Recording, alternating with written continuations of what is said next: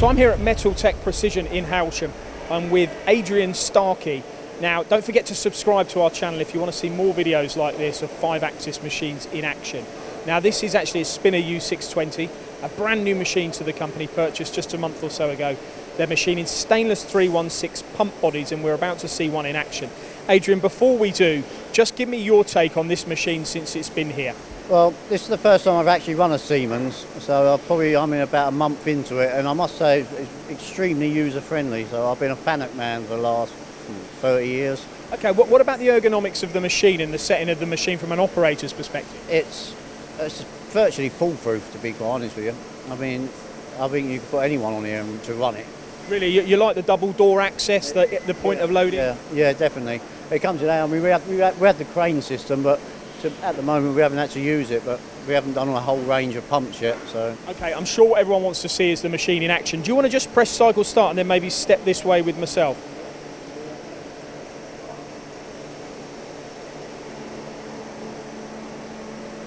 So would you be able to just talk us through what you're actually doing here? Well, we're machining all the skin off basically, and it's taking the pump body out of the middle, which are the rotors, and then it'll come around and do the outside, and it'll do the ports.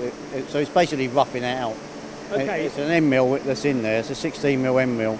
And what material removal are you actually doing as we speak? It's doing in 1mm cuts, and it's just getting wider and wider and wider in the increments of 1mm. Okay, now this is an 30mm cut. And what's the actual cutting tool in here? It's a 16mm MA full end mill. And will this machine the whole of the body? This will rough out everything except the front face, which the face mill does. Right. Okay. What about the interpolation on the end ports as well? Yeah, it does that as well. So this tool now would finish this here, and it will turn around. It'll do one port, then turn over and do the other port. What sort of surface finish do you get, and what sort of tolerances are you trying to achieve with this interpolation? Within 0.02. Okay, now that's on because you've almost got like 2 diameters in here, haven't you? Yeah, well, it's 3 because there's a middle one as well, but you only just see that middle one.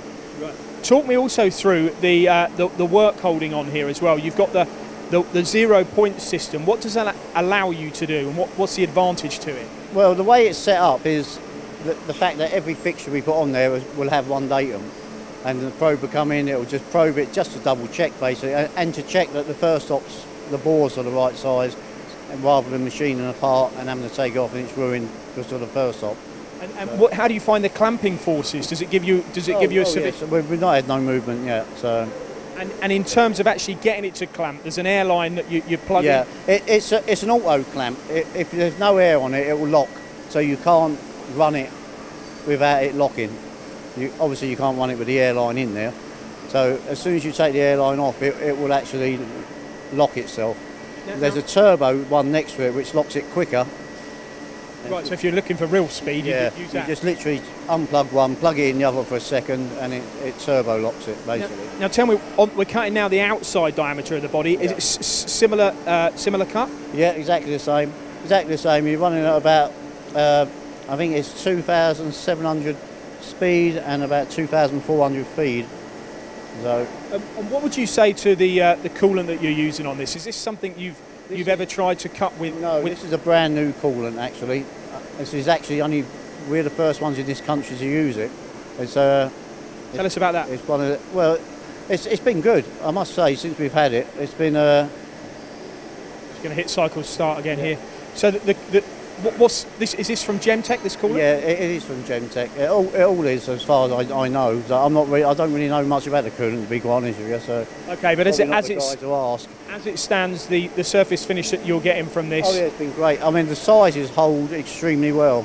I mean, there is a stage where we actually probe the rotor bores, and not only do we probe them diameters, we probe them top to bottom to make sure that they're not tapered, and they're within microns.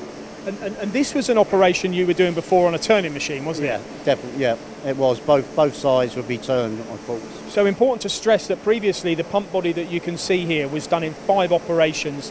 The roughing, there was 2 operations on the rough. Yep. Then the turning that you're seeing now, which we're actually interpolating, and then you were finishing as well. Finishing as well, yeah. And there was also a little op before there which flicked the back off to get it parallel. So So you're looking at 5.5 ox really. And the great thing is that you were responsible for the previous method as well as this one. Yep. What's the advantages do you think, other than what we see here in the machining, but what about the handling? Oh yeah, the handling, because you're only handling it once for a start, so you've got a less opportunity to scrap a part because you've only got one operation rather than 5. You've got one datum on here. The machine works out every other datum for you when it spins round and changes. So. And were you worried about going into 5-axis? Were you thinking, oh, gee whiz?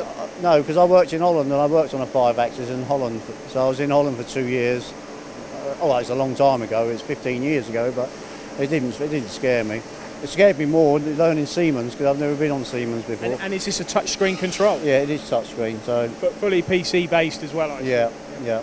So there we have it. It's a really interesting story here. This is a story about reducing manual handling, making a part faster, as well as the cost saving on cutting tools. Because two of these, or one of these end mills does all the roughing and one does all the finishing. But you've done 22 parts using just those 2 tools. Yeah. Now that to me would come down to not just the tool, but the stability of the machine, the whole package. Yeah, I mean to be fair, we've done over 50 parts with a finisher. It's the rougher we've changed twice. So the rougher's done roughly about 22 parts, but the finisher has done a batch of 50 and it's halfway through this batch. So, if you were going into this as a newbie, then talk to Whitehouse Machine Tools, because I'm sure, Adrian, you're going to give us a glowing reference on how they've sort of supported you and held your hand, haven't they, since this has been here? Yeah, I must say. I mean, well, within a week this machine was in here, installed, up and running, and we was cutting metal. So. And all the pre-tests were done before at the Whitehouse. Yep, all the tooling, it was all tooled up. It literally just comes straight in. We put the tools in, probed it all up, and away we went. So. As the market becomes more and more competitive, you do need to get parts off the machine quicker. You do need less manual handling, and all that's in evidence here at Metaltech Precision on their new Spinner U620 5-axis machining centre. Thank you very much, Adrian. No problem.